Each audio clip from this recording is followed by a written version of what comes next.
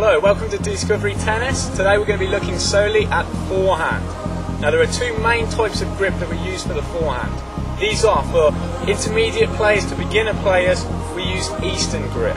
Now it's pretty easy to get into the Eastern grip. What you do is you place your hand on the face of the racket, slide your hand all the way down to the bottom of the grip, then grip the racket. Now, if you look where my little finger is, and it's just slightly away from the butt end of the racket. This allows me to get maximum swing. The best thing about the Eastern, it feels very comfortable. My hand is almost in a shake hand grip position.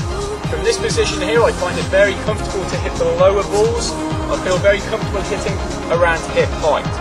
With an Eastern grip, you find you get more consistency.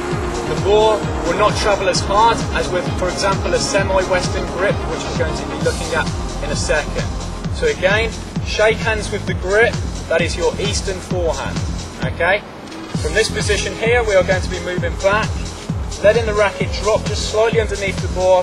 We're then accelerating through with the same grip. We're not gripping the racket too tight. We then follow it through right over the shoulder. For the semi-Western grip, however, what we're looking at is now we're going to place the racket down on a very flat surface like the court. Just drop the racket down. You're then going to place your hand right on top of the racket, grip the racket and simply pick it up. On your grip you have different planes. You say the top plane is 1, second 2, 3 and 4. This here is my base knuckle. My base knuckle goes between 3 and 4. Okay, and that is called the semi-Western grip.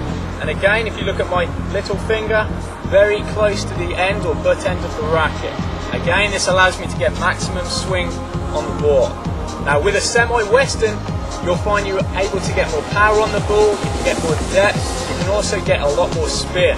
Okay, because if you're hitting the ball harder, you need the power, you need to add a little bit more rotation or a bit more spin on the ball.